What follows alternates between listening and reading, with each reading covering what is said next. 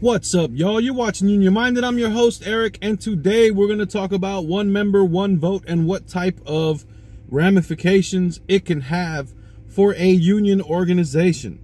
There have been a few historical union organizations that actually allowed for one member, one vote, and reformer candidates ended up winning those elections.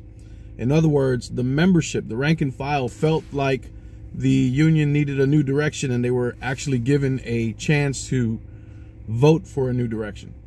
It's something that I think every labor organization should encourage and embrace, one member, one vote, because it's the best way to get representation of what the body wants.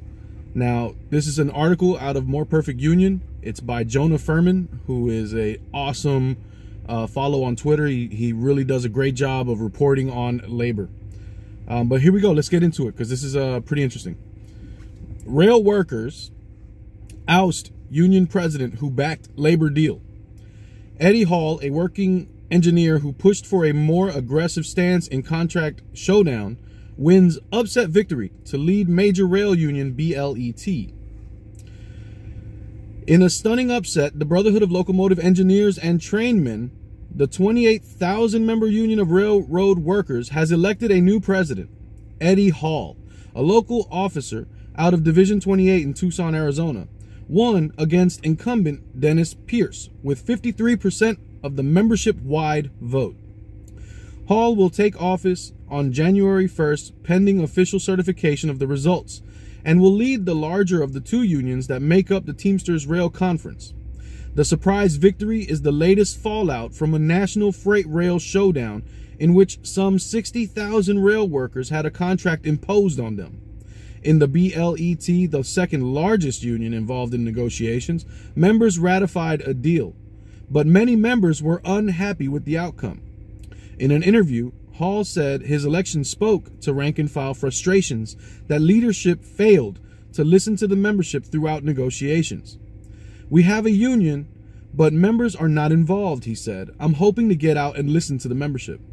The BLET was one of three unions that came within hours of striking in September before reaching a last-minute tentative agreement with heavy involvement from the Biden White House and Secretary of Labor Marty Walsh.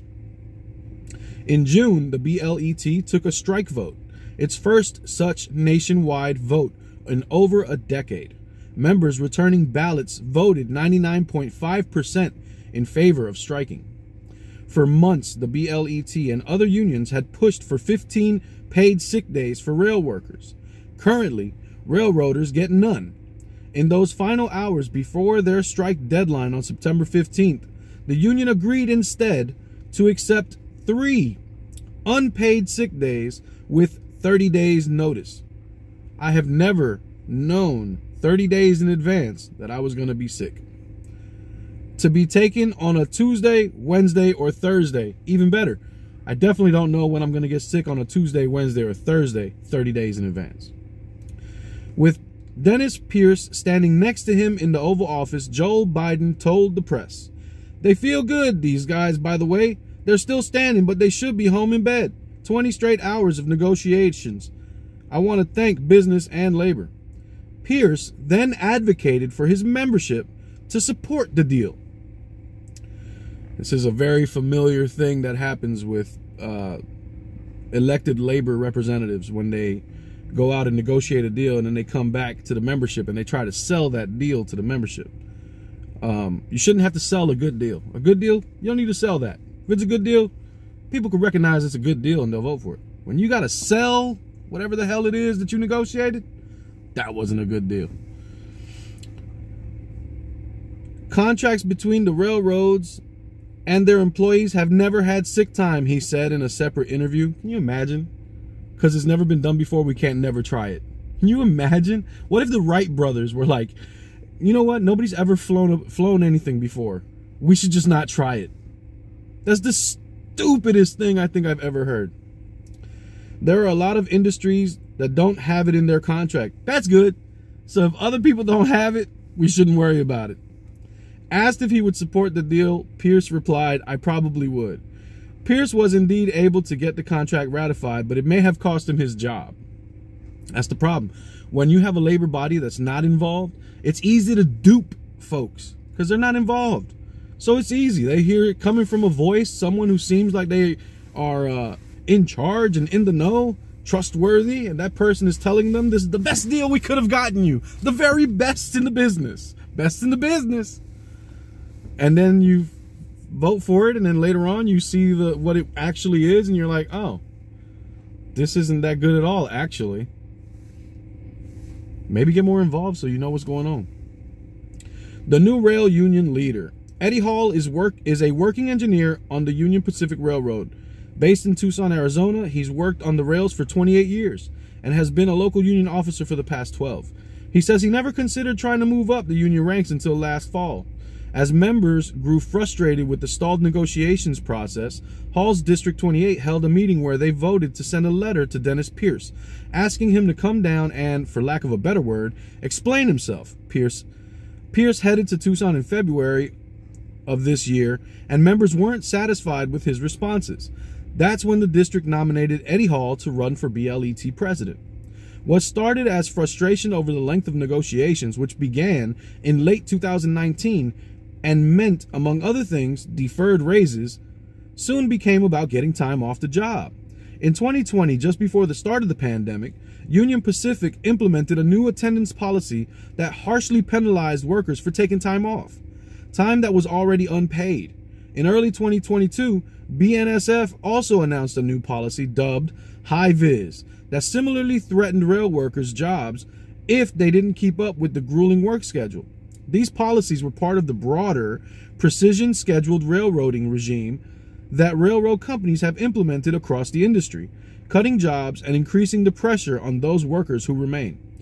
Pierce spoke out publicly about the attendance policies, calling High Vis the worst and most egregious attendance policy ever adopted by any rail carrier.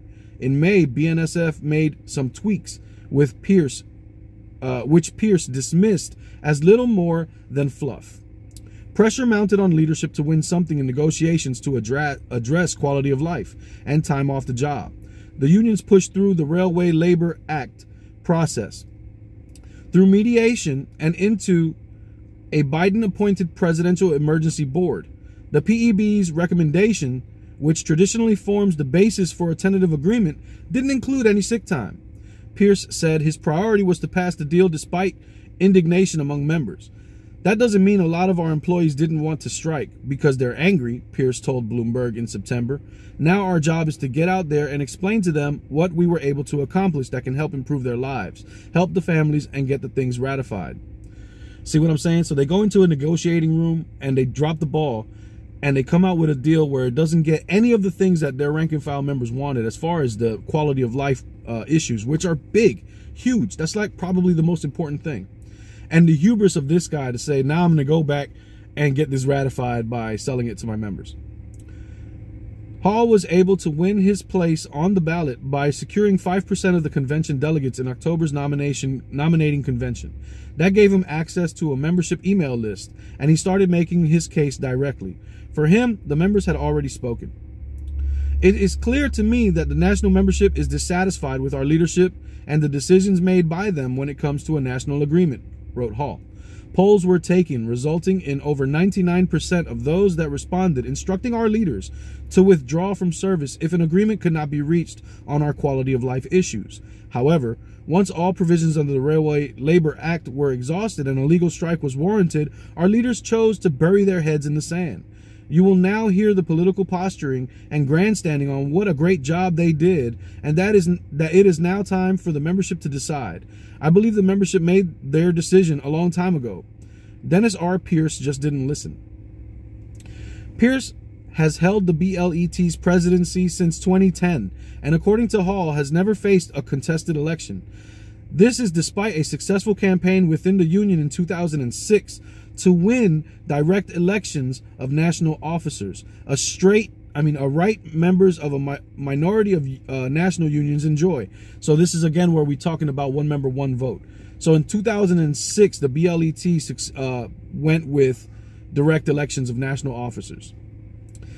Though the BLET tentative agreement vote passed with a reported 55% approval, Hall says it was less about the merits of the agreement and more about getting it over with. Members are definitely not happy with leadership, says Hall. This agreement process, it's been so long, many just wanted to get the process over with, so they voted for it. A third of the members didn't even vote. Members we spoke with agreed we knew the outcome with Congress. Some thought the PEB would be enforced. Many just wanted their back pay sooner. Said one 20-year engineer speaking on condition of anonymity for fear of retaliation. There was also a push by the unions to vote yes. They always sold the contract. It's the best we will get, which is what the union says with every contract. What did I just tell you a few minutes ago in this very video? And then they say it in the article that they come back and listen to this quote. It's perfect because it's almost verbatim. He comes back and he goes, there was also a push by the unions to vote yes. Every single cycle, there's a push from the dais to vote yes. They always sold the contract. Every single cycle, they sell the contract. It's the best we will get. I hear it all the time, which is what the union says with every contract. It's hilarious because it's exactly right. Ross Gruters, a BLET member and co-chair of Cross Union Railroad Workers United, is hopeful about the results. People wanted to see change within our union. I know a lot of people that want to see change within a lot of unions. People are ready to fight, and we got to get organized in order to do that. That wasn't going to happen under the leadership of Dennis Pierce. No, it was not. No, it was not. These guys that are in office, they're just not ready for the energy, man. Though results won't be officially certified for a few days, Hall is making plans. I'm hoping to get out and listen to the membership. I'm going to be the president who flies to San Antonio, rents a car, goes over to Laredo, to Corpus Christi, up to Austin. I want to see what the membership is saying and try to get the membership involved. We have a union, but they're not involved. Leadership is not out there basically rallying our members. They need that out there, and not once every 10 years. To me, says Hall, this is just where we're getting started. And that's what I want to end on, because that's the end of the article, but also we are just getting started. I'm trying to tell you, the labor movement is revitalized, and many who are in elected office just don't know it because they're in bubbles.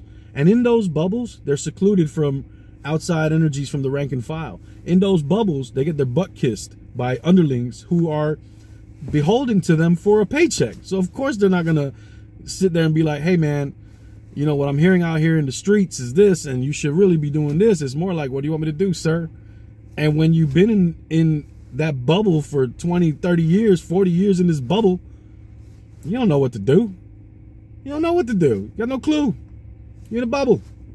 You're gonna live in that bubble and keep doing the things that you've been doing. But it don't work that way. You have to evolve. You have to be able to change. You got to be able to be innovative. And I'm sad that right now we just don't have the folks forward thinking enough to be innovative. And we definitely have a bunch of cowardly lions pretending to have a lot of courage, which is funny to me. But whatever. We're going to keep on pressing because, like I told you always, the rank and file is who decides what their union looks like. It's not the people that are in office. They're in office, but they need you to tell them what they need to be doing, to get on them and ask them questions and find out what's going on and ask them to do more. They need you.